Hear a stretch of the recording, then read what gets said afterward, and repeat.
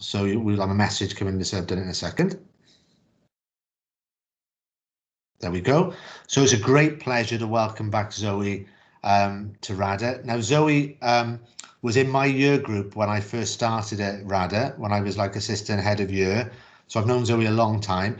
Zoe has worked for Cardiff Blues and is now working for Team GB. And she's going to talk about her experiences of studying sport and sports science and what it's like to have a career in sport.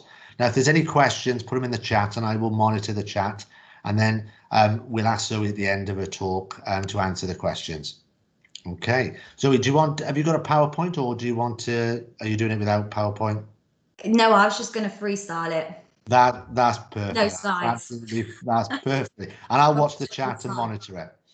Cool. Yeah, I can't actually see when things pop up. So yeah, if there's any questions, just feel free to shout them out midway through, break up what I'm saying so you don't need to listen to my voice the entire way through. So hi everyone, I can't actually see any of you. So if you're yawning with boredness, I apologise in advance. As Dr. O said, my name is Zoe Gilvear. I'm currently the Olympic Relations Manager at Team GB. I left Radyr Comp in, I think it was about 2008. So I guess my aim of today is to give you a little bit of an insight into my career, kind of from leaving Radyr all the way through to where I am now, and hopefully give you a little bit of an insight into what options there are within sport. As I said, any questions, please feel free just to shout them out. So I guess we may as well start right at the beginning, take you all the way back to 2008 when I was in year 13. Being completely honest with you, I had absolutely no idea what I wanted to do in year 13. I remember speaking to a careers advisor who kind of gave a very minimal insight into kind of what might be possible within sport. And I think the key things that tend to come up are around coaching or that side of stuff, which isn't something that I ever really wanted to do. I guess at that stage as well, a lot of my friends were off to university. They were all studying quite direct subjects, which meant that kind of once you'd finished university, you kind of had a job set up. So I had a friend that was off to Oxford to study law, obviously then to kind of become a lawyer. I had a friend off to Cardiff who was studying optometry, obviously again to become an optician. So kind of all really straightforward. And I think when I told people I was going to go and study sports science, I remember everyone being like, oh, so what's the aim? What are you going to do after? And I just really didn't know. I didn't know any of the possibilities or kind of what job it would even kind of lead me to. So I was determined to go to university. I felt that it was the right thing to do at the time. So I kind of had my mind set and I was just going to go and kind of see what happened. So results day, I didn't get into my first choice of university. I was completely devastated, which I think most of you can probably relate to on some level. I kind of questioned whether I should be going to university. Do I defer my place? Do I take a year out? Do I do something completely different? As potentially what I was looking to do wasn't kind of the right route. It took quite a lot of time to come to terms with it. I spoke to my parents a lot about what the right option was and decided to take my my second option, university, which was actually probably one of the best things I have ever done. My top two universities were really, really quite different. My first choice was Leeds University, I think it was, which is a massive kind of inner city university. It's got so many different campuses set up across the city. All the halls are based kind of away from that, which is actually what I thought I wanted. I thought I kind of wanted this real big kind of environment. My second choice was Brighton Uni, which was the polar opposite of that uni.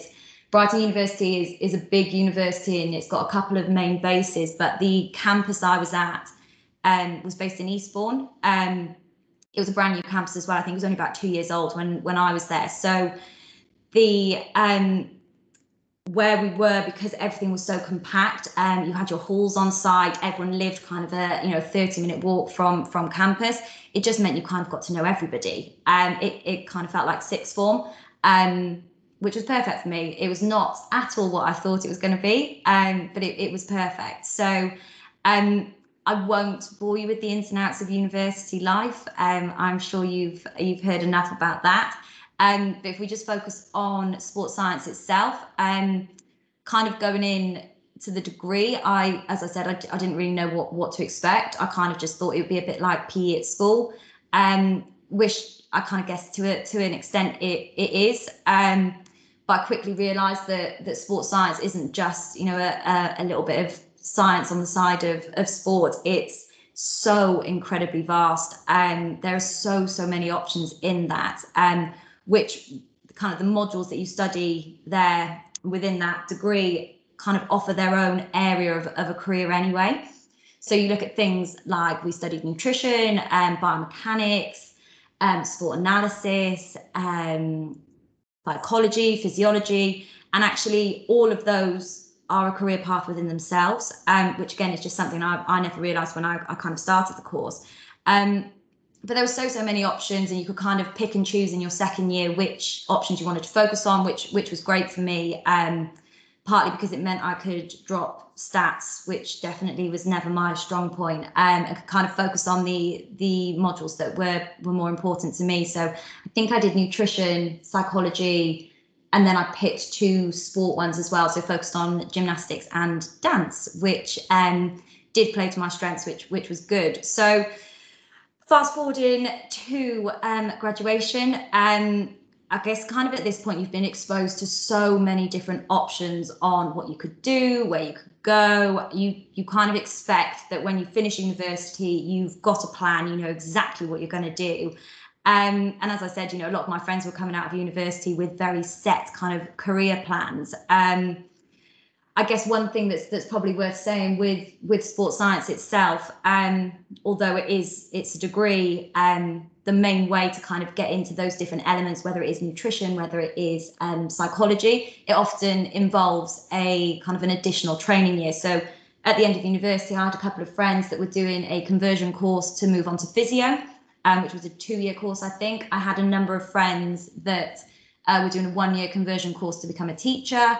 But none of it really appealed to me. I didn't feel excited about any of those kind of areas. It wasn't something that I felt really passionate about. So I wasn't 100% sure what I was going to actually do with my degree.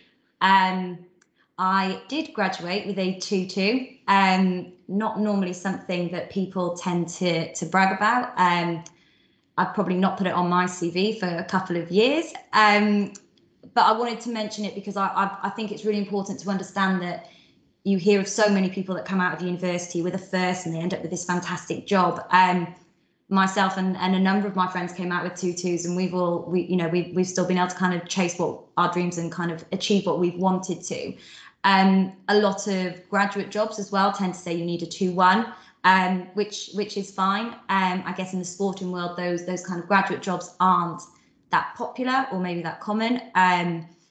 So yeah, as I said, I kind of finished university, graduated with a 2-2. I had zero clue what I wanted to do. And as probably most people do once you finish university, or even when you finish sixth form, I spent most of the summer trying to decide what I was going to do and kind of reassessing my life, I guess. I'd applied for a number of jobs, not really heard anything.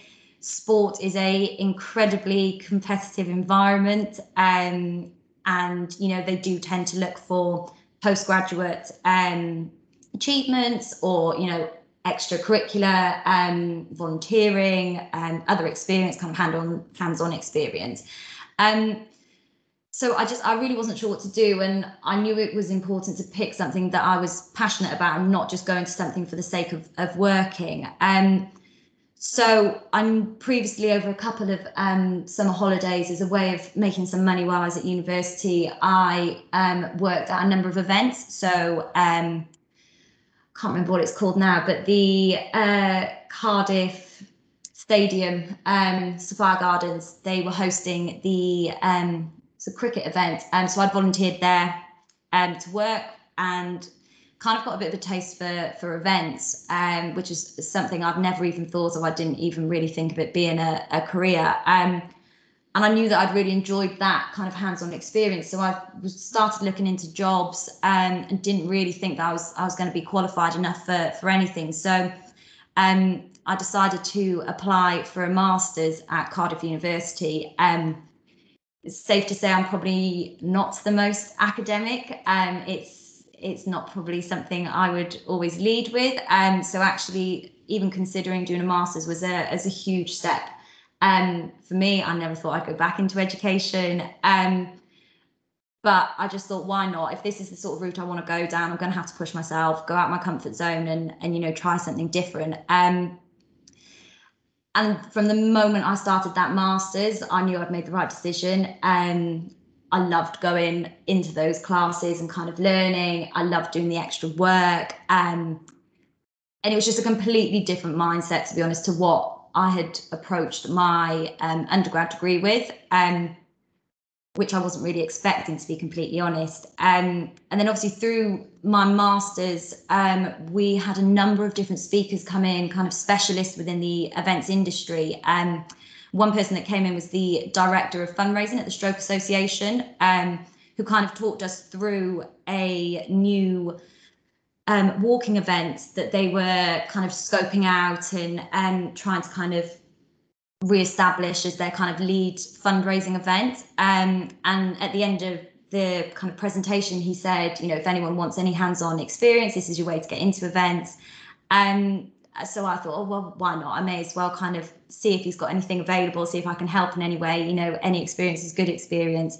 I was the only person in my class to actually reach out and see if there were any opportunities. And I think because of that, they actually managed to carve me a bit of a role within that team that were working on this new event. So it actually ended up that as part of my master's project, my kind of final piece, I was able to kind of review, provide recommendations of this new event, which is something I kind of never thought I would be able to do. I had to produce a 20,000 word essay on it, which, as I said, as someone who's not very academic, was not the easiest thing. But actually got the second highest mark in my whole year group for that final project, which was probably still one of my best achievements to date, to be completely honest with you. So I guess from that, I kind of decided that actually you kind of got to throw yourself into this. If you want the experience, you've got to put yourself forward. So whilst I was finishing my master's, the opportunity for an internship came up with Cardiff Blues. It was an amazing opportunity to kind of work within a really, really small team, which meant you just got exposure to so many different elements. And again, I learned so much more about the kind of professional world of sport than I ever kind of really thought I would. So I worked as part of the commercial team, which meant that I managed different partners' activations, whether that was at games time or whether that was kind of just throughout the season. I worked very closely on the hospitality program. So at each home game, we had a number of boxes there that we'd manage their hospitality. We also did that at international games when they were being played at the stadium. So it was just an incredible kind of opportunity. And I loved it. I mean, we used to work kind of 12-hour days, which was crazy. But I remember that it was a really lovely team environment, and it's something that I have learned that comes through working in sport, that it is very much an industry where it's kind of all hands on deck. No job is too big for anyone, no job is too small for anyone. Everyone just gets stuck in. And I remember at Cardiff Blues, we had a really, really bad snowstorm one year, and I remember arriving at the pitch, and the CEO was shoveling snow because the game had to go ahead, and actually if he didn't shovel snow, no one else was going to do it. So it's really that kind of environment, so which I absolutely loved, and I learned so much in my kind of initial 6 months with them there. So worth remembering with that one, it was an internship. I'm sure you kind of know what comes hand in hand with internships, but they're not normally paid. I was getting, I think it was about £5 a day. which, being completely honest, by the time I'd even arrived at work, I'd spent my whole daily allowance on a train and a green tea on the way in. So I also decided to work part-time in a shop, just as a way to get kind of some money in. And I was also obviously finishing my master's project. So at 22, to kind of balance those different elements and still kind of be able to deliver on all of those elements was quite a big feast. So I kind of stuck with it. There were really, really hard times where I thought, I don't know if I can keep working these really, really long hours, but I knew it was going to be worth it. And actually the internship was meant to be a year, but after 6 months, they offered me a full-time job there, which was my first kind of proper job in professional sport, where I was responsible for leading all of the events activity at the stadium, which was a pretty big jump from an intern. While all of this was going on, and this is still going back a couple of years, but while all this was going on, the London 2012 Olympics were due to take place that year. I also managed to get myself a job with an agency that were leading on, it was one of the IOC's partners, I think it was a law firm, and basically I was responsible for delivering their hospitality programme. So we'd have corporate guests fly in, we would then take them to a number of different sporting activities that were on for the games. I think I went to see, oh my goodness, probably about 10 different events at the games, which I think is pretty unheard of, knowing how difficult tickets were to get hold of. We were based out of Brown's Hotel in London for 4 weeks. I did kind of land on my feet with that job. It was an incredible opportunity and an amazing experience. And I think it was at that point I realised that you kind of got this real buzz from the Olympic Games, and that was a movement that I was really keen to kind of be involved with. So I guess from Cardiff Blues, I was there for about 9 months in total, and then I was offered a job with UK Sport, who some of you might have heard of. So I worked in their commercial team. UK Sport, if you haven't heard of them, are the kind of funding body for all NGBs across the UK. So they are a pretty big organisation. My role was a little bit more exciting than kind of working on the funding side of things. I actually led our National Lottery activation, which mainly focused around Olympic and Paralympic athletes and kind of utilising them to promote the National Lottery. So some of you might have seen it if you watched the Rio Games. There was quite a lot of mentions of the National Lottery from athletes, not always done in the most subtle way. But I was able to kind of be involved in a number of really, really cool projects, whether it was kind of live filming opportunities, doing stuff with ITV, a number of different TV ads. We did photo shoots, magazine interviews, and I was kind of responsible for selecting the athletes who kind of best represent at those different occasions, coordinating the whole kind of event and organising the media as well. So again, incredible kind of opportunity. And while I was there, the Rio Olympics were taking place, and I was offered a secondment over to Team GB. So this is back in 2016, I think. So I was offered a secondment to go and work on their media team, but based in the UK. And I thought, again, I'm not one to shy away from a new opportunity. So I thought, do you know what, media is not really something I know too much about. So I thought, why not? And while I worked for them, I led on our kind of fan zone media activity. We had quite a few kind of high profile celebs that would come down. So it was kind of managing their interviews and things like that. And I also managed the homecoming event. So when the athletes all land on a plane back to Heathrow, we have a press conference and kind of a real large host of media activity that takes place there. So I was responsible for managing all of that, which again was a completely different element of sport that I didn't really know too much about. So it's an amazing experience. And following this, I actually took a little bit of a break from the sporting world. I decided to do something a bit different, which I was really grateful for. It kind of made me realise that actually no, sport is what I want to do, and it's where I'm kind of best suited.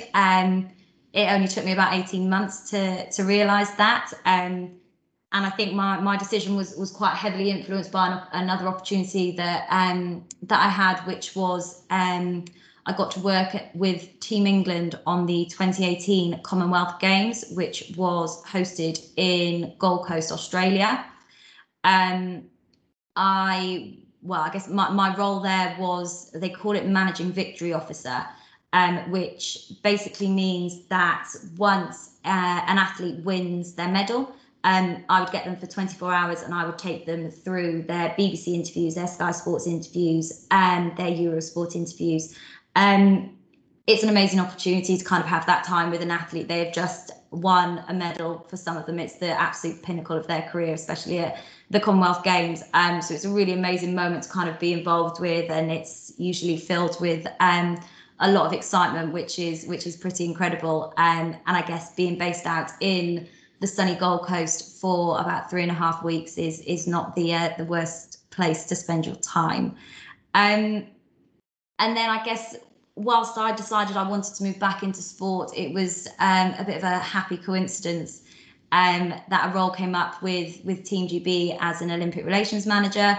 Again, this was a completely new area of sport for me. It was one that I didn't know too much about when I applied, but I felt I knew enough about the Olympic movement and kind of how things work that I could kind of be able to hit the ground running, and was obviously successful in that. So my role now is actually incredibly diverse, I guess. I lead on all of our events activation. One of the programs I'm currently working on is our UK activation over games time. So how do we engage with partners and key stakeholders over the kind of 2.5 weeks that the games will take place this summer. I also run our youth engagement program. I lead on relationships with the IOC, which I think if some of you are doing A-level PE, you might have heard of the IOC. And then again, in about 3 weeks' time, I will be hopping on a plane to Tokyo to take on that managing victory role again out in Japan. So that's kind of where I am at the minute, and that's kind of how I've got there. It's been a bit of a roller coaster, to say the least. I've kind of thrown myself into every opportunity that was presented in front of me, and this is where we've got to. Thanks so much, Zoe. So if there's any questions for Zoe, put them in the chat now. I think pick up on a few things. I think it's really good what you said, that sometimes people think that you have to have an absolute plan, you have to have everything mapped out, and life doesn't work out like that, is it? And I think what you're saying is just explore as many opportunities as you can, and you'll find the role that you're most happy with and doing. And I think when I talk to lots of sixth formers, they do think that they have to have everything mapped out, and it's quite scary at the moment because they're now thinking, what are they going to apply for uni? Are they going to do apprenticeship? What course are they applying for? And I keep saying to them all the time, look, pick a subject that you enjoy. Yeah, pick a subject at the moment that you enjoy, that you really have a passion for, because the opportunities will follow from that. I think it's a really good point, and to be honest, that's all I base my university decision on in the end. Is, I think at 18 it's really, really difficult to decide what you want to do for the rest of your life, and actually choosing something, if you're passionate about sport, choosing something like sports science, and kind of understanding that just because you've done a sports science degree doesn't mean you need to be a sports scientist, and it doesn't mean you need to be a PE teacher. There's all this whole other world. I mean, if I look at my year group, there was one person from my year group that has gone on to be a sports scientist, and that is it, out of about 120, I think, were in my year. I think about 20 maximum of them have gone on to be teachers, and the rest have all gone on to really, really different kind of diverse opportunities, whether it's physio, whether it's, out of sport, some people have done as well. So I think the most important thing is to do something you really enjoy. It sounds really cliche, but I think if you do something you really enjoy, it doesn't really feel like working. I mean, my job is really quite nice at the minute, and it's obviously very exciting with Tokyo coming up. But we work 12, 14-hour days at the minute, but you do it because you love it, not because you feel like you have to. It's because you actually really enjoy it and you kind of want it to be a success. So I think if you find something you enjoy, the rest will follow. Fab. So everyone, put questions in the chat if you've got questions. A couple of things that people have asked me coming up to this is I've got students at the moment that are interested in sport, and universities now are offering a real broad range of courses. So you can do sports coaching with rehabilitation, sports science, you got everything. And I think sometimes they don't know where to start. So, you obviously went for the sports science route. Do you think it helped you doing the sports science, even though you didn't go into that field, because you had an awareness of what's going on in that side of the sports industry? Yeah, I think sports science for me was a really good option. Again, it's quite broad. And I think if you're not 100% sure of what you want to do, it gives you a really kind of vast insight into all different areas, which is something I was quite keen to do because, as I said, I really didn't know what I was going to do. But I know individuals that did sport coaching, and there's always possibilities to kind of change when you're at university, and you can pick modules then that kind of suit you. But sports science to me was quite vast, so it kind of gave you an insight into a load of different areas, which if you kind of want to still kind of seek out your options, it's probably quite a good one, to be honest. Yeah. Lots of students at the moment, we have a few students that are looking at, there are some unis offering these sports management courses, which are obviously, good as well. But I think that obviously you probably get on a sports science course, you probably had a chance to do modules in terms of management and organising people anyway. So Yeah. it's probably giving you a broader thing in terms of that. Yeah, it definitely does. And what we had, so at Brighton Uni, the Eastbourne campus is basically where all of the sport courses happen. So at my campus, we had PE with QTS, we had sports science, we had sports coaching, we had sports management.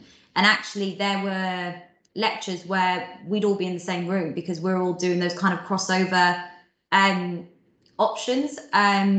Obviously, we would have separate ones. And I guess with sports science, it is kind of what it says in the name. There is scientific elements there, biomechanics, even nutrition to a point, and kind of performance analysis. They're really scientific. So I would say there are elements of those. When I went into year two, I stayed away a little bit from those. They probably weren't my strength, and kind of went down the more kind of psychology route. But it gives you options. And as I said, I think the first year I found in sports science is kind of an elevated level of PE. So you don't go in and you don't feel massively overwhelmed.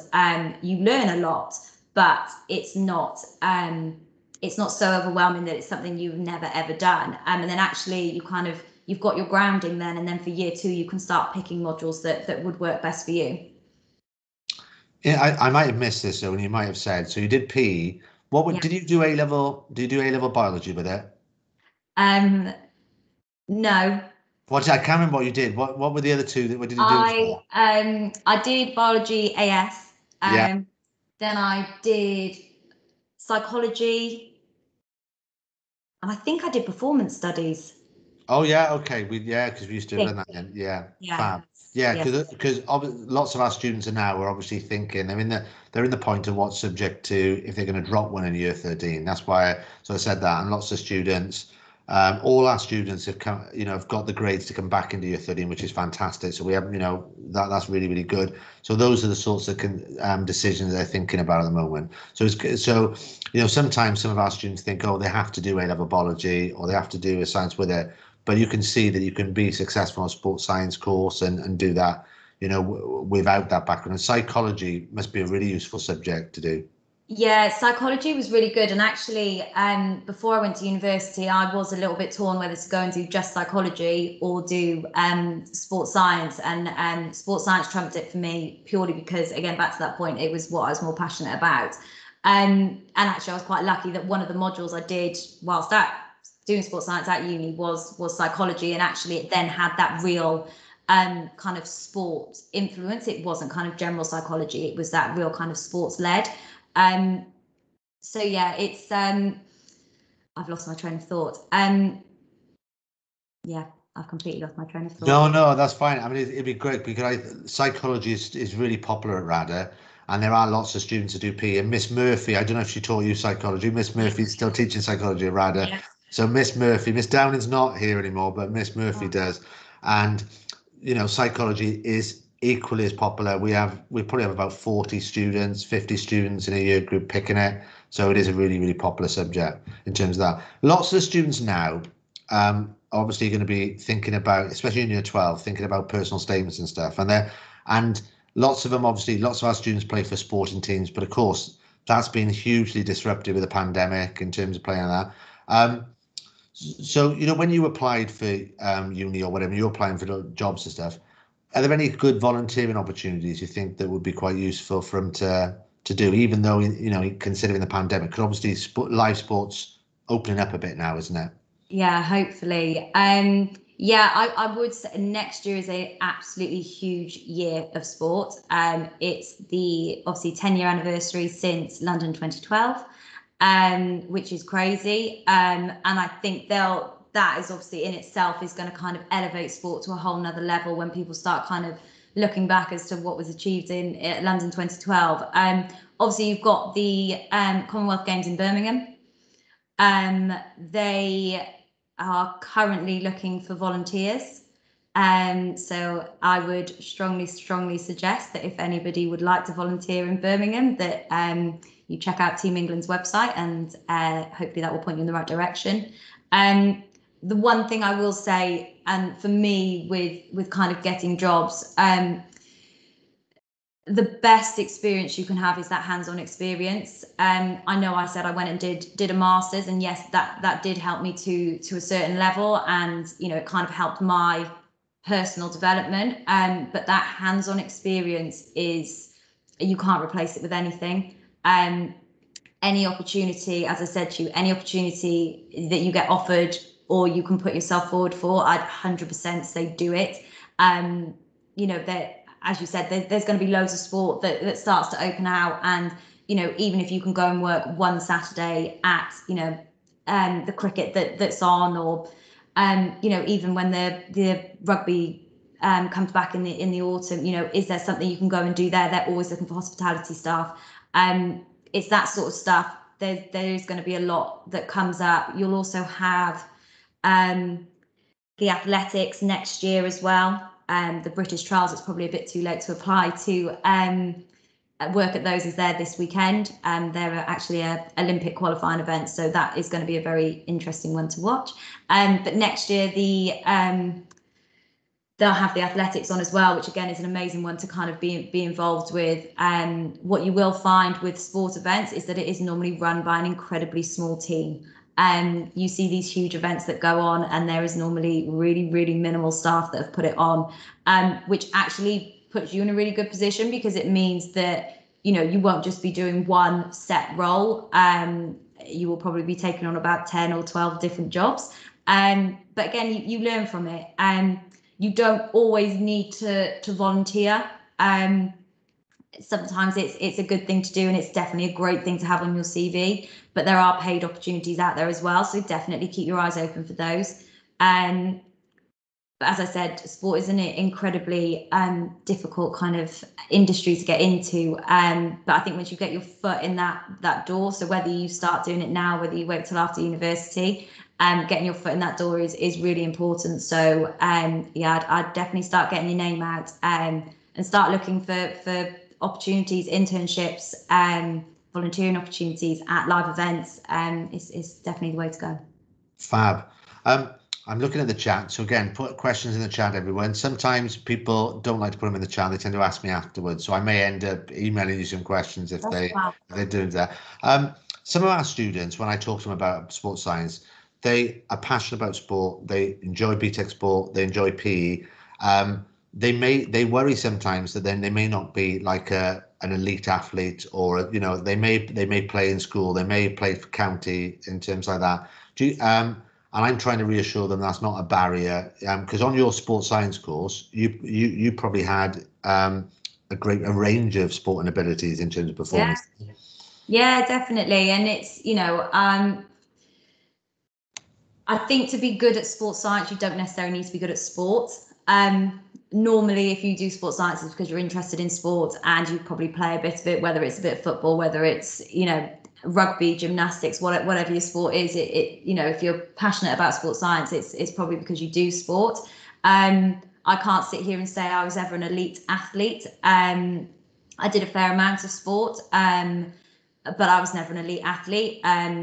The only time that I guess that kind of comes into university life is if you want to join a club, and that's kind of the only time that your kind of sport and ability is judged. But I would say with sports science, as I said, you can kind of start picking modules. What I did in my final year to play to my strengths was I actually was offered the opportunity to do a gymnastics module and a dance module. So rather than doing biomechanics and stats, I chose to go down the kind of the sporting routes, which you've got the opportunity to do. So it allows you to play to your strengths. So, if you're not the best at any kind of sport, it doesn't necessarily matter. You can focus on the other modules. But if you're like me and your kind of strength is within those sporting activities, you can focus down that route as well.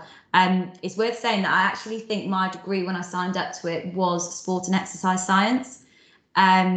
And then depending on which modules you chose, depended on what you kind of graduated with. So because I went down that sport route, I ended up with a sports science degree.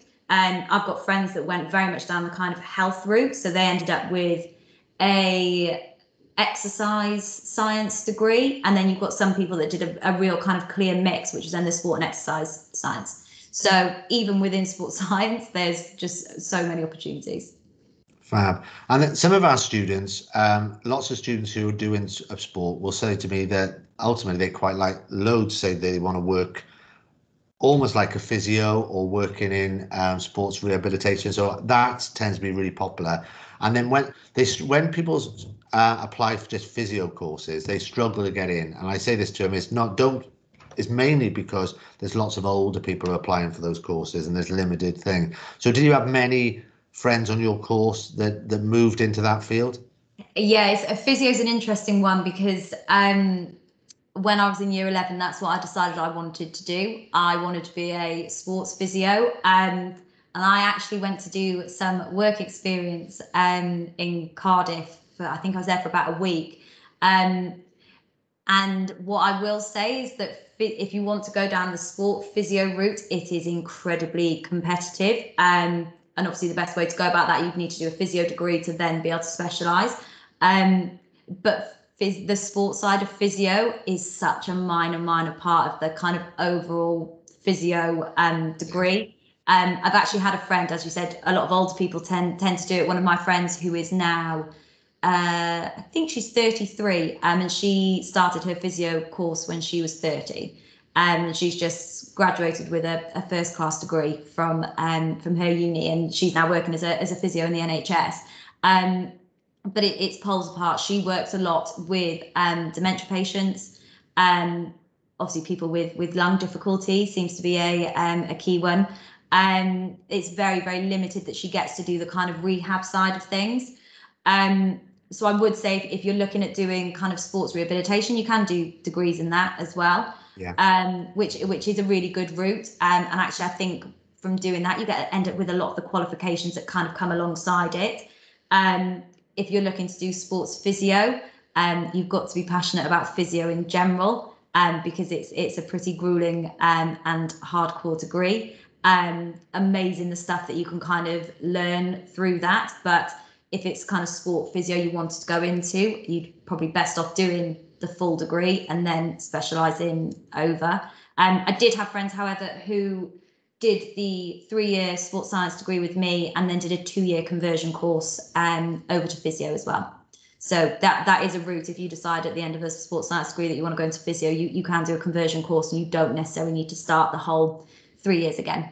And that's really good advice, because we often say to students, look, you write a personal statement, you say you want to apply for physio, and it's all about sport, and you have to realise that they get so many people who do that, and it's almost like you don't understand that is the minor part of the whole role.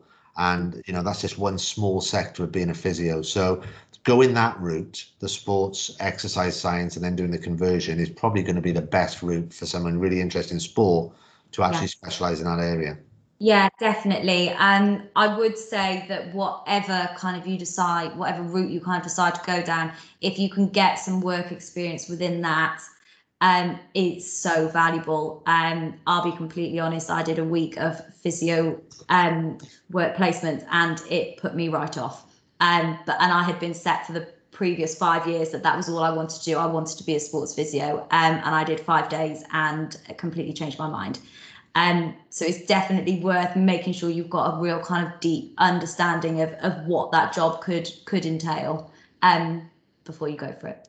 But do you know what, that's a good point though, because doing work experience, I know it's difficult at the moment with the pandemic, or even virtual work experience, even if you have an experience that puts you off, that's actually a good experience. Could you mean you don't actually apply for that? That's a positive thing that you've tried something, and that's what we're saying to the students at the moment. Try an online course, try a volunteering thing. Even if you don't enjoy it, that's good, because you've realized that this may not be the route for you. Yeah. Oh no, honestly, I completely agree with that. Trust me, I've done many work experiences that have definitely not worked out for me. But you find, as I said, I ended up working at Sapphire Gardens for the cricket, and absolutely fell in love with it. But that was only because I wanted a summer job more than anything. I wasn't even thinking about a kind of career in events at all at that point. But it's definitely it's quite eye-opening, I think.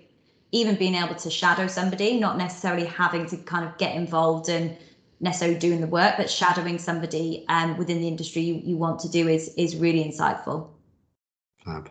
Thanks so much, Zoe. I'm gonna while they think if there's one, I'm gonna give them a final warning for questions. If there are any questions, put them in the chat. The only thing I was going to ask is it difficult with sport at the moment in the roles you are? Because we have a lot of guest speakers here who work at universities and stuff, and they're on short-term contracts. Yeah, 1 year, 2 year. Is it very similar in the field that you're in at the moment? Because lots of industries are like that. And I just wondered if it's similar for sport and in those sort of roles. So it can be. When I joined UK Sport, I guess it kind of depends the company you work with and kind of the nature of what they do. So UK Sport was very focused, obviously, as I said, they're the kind of funding body. So everything they do is very process driven, and it's actually driven from kind of government. So there's no kind of really, really busy time and then kind of nothing, then a busy time. So they don't feel the need to have loads of staff at one point and then not have them. So jobs there are quite consistent, and actually when I worked there was people there that had been there for kind of 10-15 years, which is crazy to me. Team GB does work slightly differently, and if you're kind of looking at working within an organization that does focus around a specific event, so whether it's like the Six Nations or the Olympic Games or the Commonwealth Games, that massively comes in these big peaks and kind of troughs. So normally with Team GB, they kind of 18 months out from the start of the games, that's when you'll see a real ramp up in roles that become available. And then normally about 6 months out, that's when they get kind of their additional games time staff in. So to give you an idea, Team GB normally has about 80 people that work there. Over games time, we go up to about 350 staff. Wow. To kind of deliver what we need to deliver, and that goes across all areas. So that's from doctors, from physios, all the way down to media teams, arrivals and departure staff, HQ staff. So it's that really does come in kind of those highs and lows. Obviously, it has been a little bit of a weird year. So, and actually off the back of Tokyo, we've got 6 months until we go to Beijing for the Winter Games. Which is going to come around very quickly. And then obviously about 6 months after that, we've got the Commonwealth Games, and then about 18 months until Paris. So it's just going to be quite full on, I think, in the world of sport for the next kind of 2.5 years. So when you go to these fabulous places, do you, because obviously you're based in hotels all the time, do you get any time to actually see the place? It really varies. Do you know what? It sounds awful. It sounds so glamorous being able to travel to these places, but when you are there, you work hard and you are there for a reason.